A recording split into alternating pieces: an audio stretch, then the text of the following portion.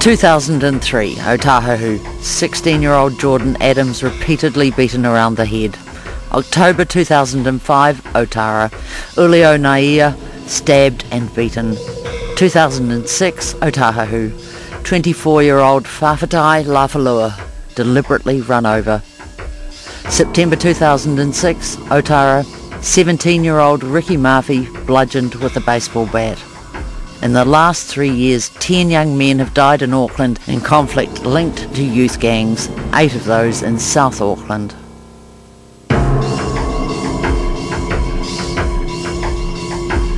There's a corridor of youth gang activity cutting through South Auckland, starting in counties Manukau, through Otahuhu, Onehunga, and then into Mount Albert and Mount Roskill.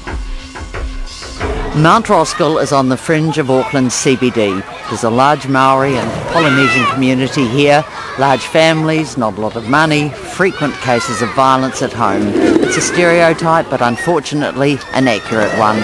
Kids like these are ripe for recruitment into any one of a number of local youth gangs.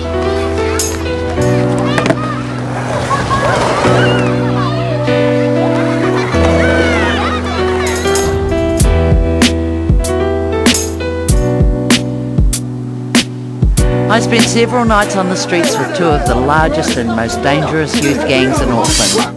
These guys belong to the Crips DMS, a catchy wee acronym.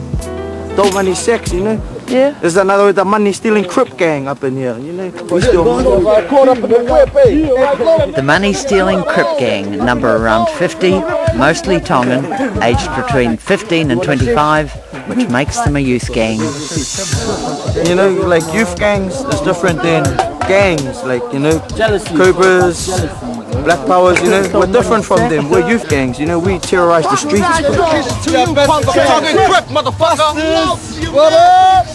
In some ways, calling them youth gangs is a misnomer, Pam, because the vast majority of the people that we're finding engaging in this street gang activity are over the age of 18 years.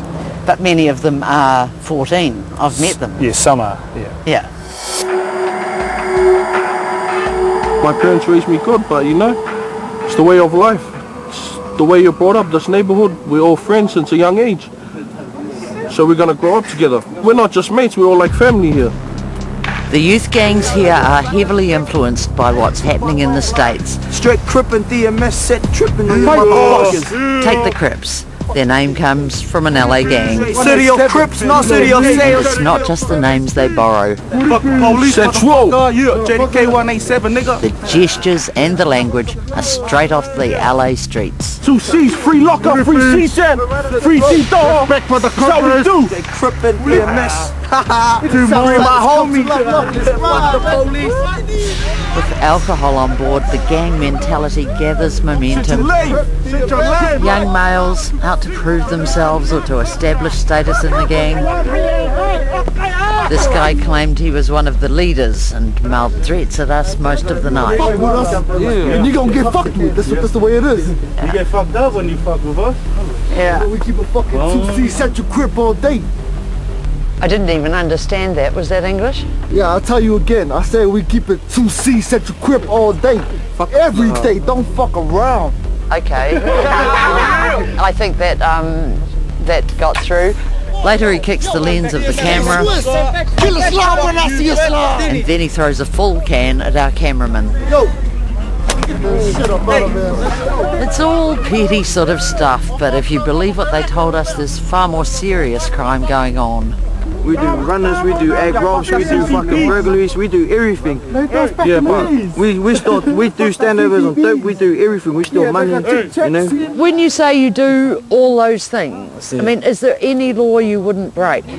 We'll break that law. Rules are meant to be broken, you know. We do everything, you know. Tell me more. Tell you more? Yeah. Well, you need to come for like a documentary for a week. Have you breaking the law? You'll see people getting locked up and, you know, on camera. So, are we talking like murder? Murder. No, murder. We haven't done murder yet. But we'll do murder where it comes down to it, you know. If someone does something to us we don't like, you know, we retaliate, and we retaliate with, you know, anger shit.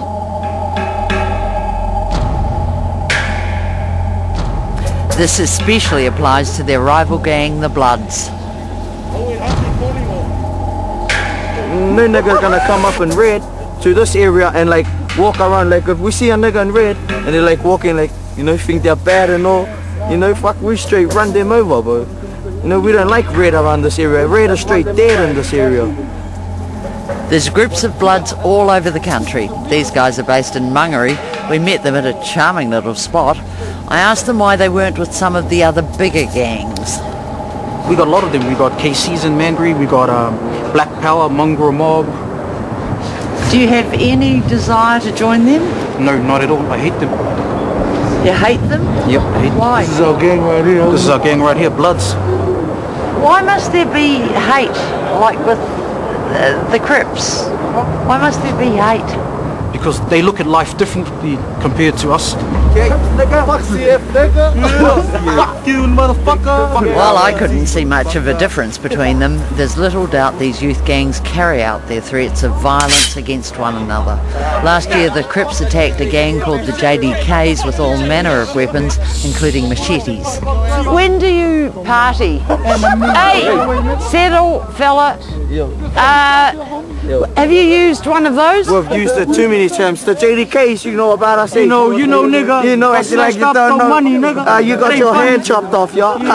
Straight seized the fuck up. Tell me what are you doing with the machete? We're doing with machetes. We gangbang with machetes. Have you? You want us to go get guns and come back? No. Have you got guns? We got guns. We all run with guns. How hard is it to get a gun? How hard is it? Just like that. Okay, there's a lot of bravado happening and the camera was an added incentive. But remember, in the last 3 years there have been 8 deaths in South Auckland connected to the youth gangs.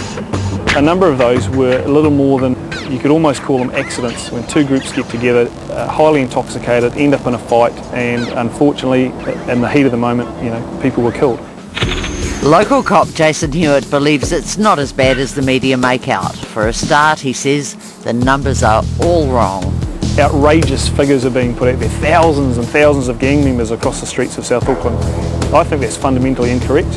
I think if we look at how many of them are actually involved in serious or even minor criminal activity, that number is a lot smaller. When the killings started, police tried to gauge the scale of the problem. They counted the street gangs and the number of people in them. People we tried to count were certainly calling themselves a gang name, certainly wearing a gang colour, and really mimicking that whole hip-hop gangster rap kind of scene. Bloods, Crips. But that's all it was copycatting and mimicking. And when we look back at the people that we incorporated into our first list, many of them haven't come to any form of police attention and probably never will. Jason Hewitt believes the youth gang problem has been overhyped by the media, and he may well be correct. Young men doing crime on our street isn't exactly a new phenomenon.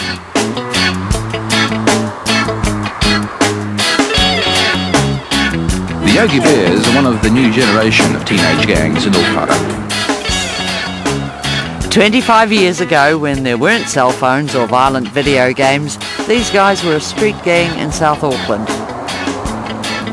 Their interests include hanging out on the streets, playing video games, drinking beer, and the burglaries they're keen to talk about. Once we run out of money, we need money. Well, that's the only thing to do. Rob the rich and feed the poor. It just happens.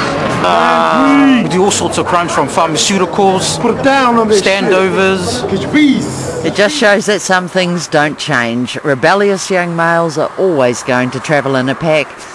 It's just that there are so many of them doing it now with a lot more anger and a lot more firepower.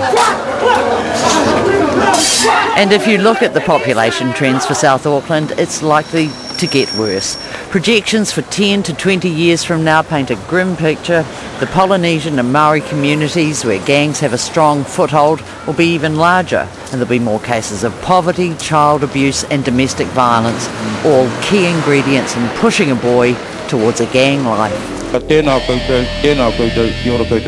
After the break, is there a solution to the gang problem? How do you think it would help you in making decisions whether or not to join a gang?